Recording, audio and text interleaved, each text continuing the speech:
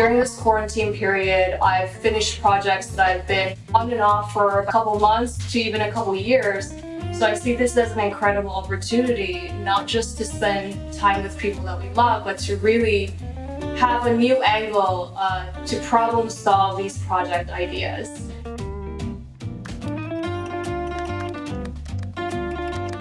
I was working full-time at Ralph Lauren as a designer, and I had a lot of places where I could gather inspiration for menswear. One rainy day, I was indoors and Bodhi happened to be on the bed. He was glancing over at me and I thought, you know what, he kind of looks like a person. So I decided to take a few items and layer him in menswear. So Bodhi started giving me all of these crazy, amazing angles, and I was so excited. And that's kind of how Menswear Dog was born. So I created all these different social accounts for Bodhi, and 2 days later, our blog was featured on GQ, and he was touted as the dog that dresses better than your boyfriend.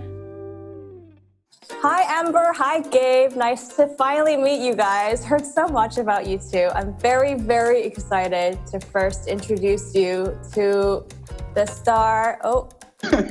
Just doing a 360. Oh, Bodhi and Luke are my favorite subjects, and I wanted to sort of challenge you to use your creative mind and incorporate your pet or friend's pet to put together an incredible photo shoot during this quarantine time.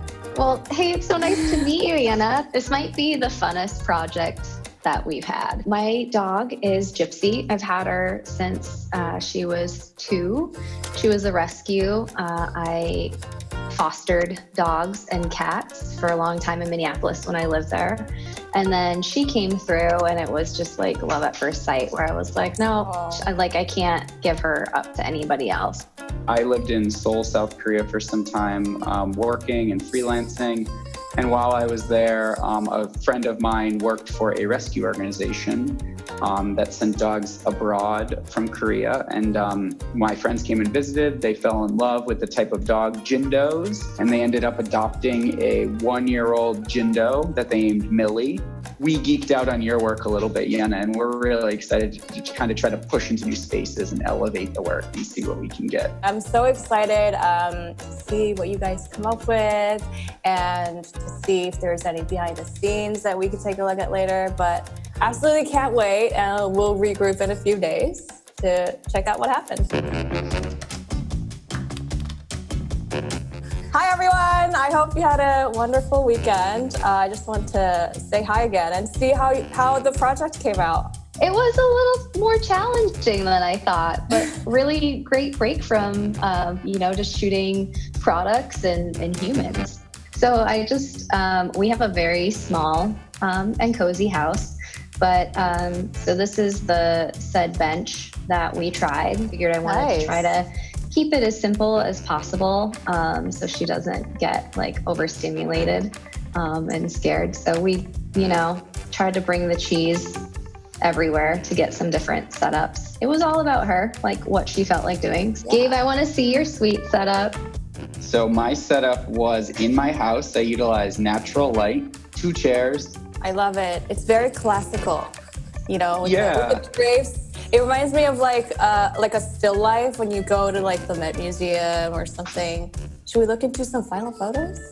The Jindo breed is really independent, and she's very quiet, but she's very independent. She knows when she's not listening and she knows when she's listening. So it was a little bit challenging, but I started off with this shirt. It's silk, so she loved it. This photo I love, right there, beautiful eyes. And then my next ones, I went very presidential with this series. Oh my God. Can I say, that is not easy to do. I appreciate that. It was not easy to do. On a dog that young, it really isn't. It looks spectacular. She's kind of ornery sometimes, but it also makes her really lovable. And then just for some variety, we put her little hat on. So the balancing was a little difficult, but it's like a cross between scared, awkward, annoyed. So that was kind of the gist of what we had. And then I was like, oh, well, maybe we can make it a little bit more exciting. So I think in post, I might like kind of mess with the background colors. Should I share a couple of things? Is that a disco ball or something going on in there? Yes, it is a disco ball. So cool. I loved this shirt. I was like, summer, blues, let's do this. So we were photographing the shirt. As you can see, I put a jacket over it because it looks more natural. So here he is. Oh my God. This is one of those in-between shoe moments. He's like, ow.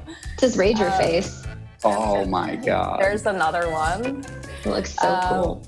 Thank you. Thank you. Some of the most creative art projects that I've seen challenge perception and functionality. We see quarantine as an opportunity to explore new projects with certain boundaries, to problem solve and collaborate.